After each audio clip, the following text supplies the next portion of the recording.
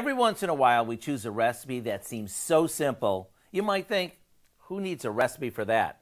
Today's recipe might sound like one of those, but once you taste it, you'll understand why it's so special. First of all, when it comes to buying tuna, I don't believe that all tuna is equal. Maybe I'm a tuna snob or it's just the way I grew up, but for me, tuna should be white, solid, and packed in water. And then it needs to be drained really well. You can do that by pressing the lid into the can, or you can pick up one of these tuna presses, which makes this a breeze.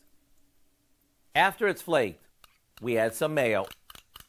And then to make this the ultimate tuna melt, some Italian dressing and sweet relish. After it's mixed, we place a few slices of tomato on some rye bread, top it with the tuna,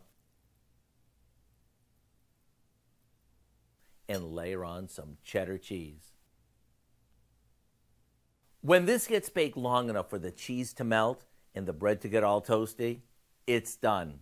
And since we leave this topless, it's best to eat this with a fork and knife.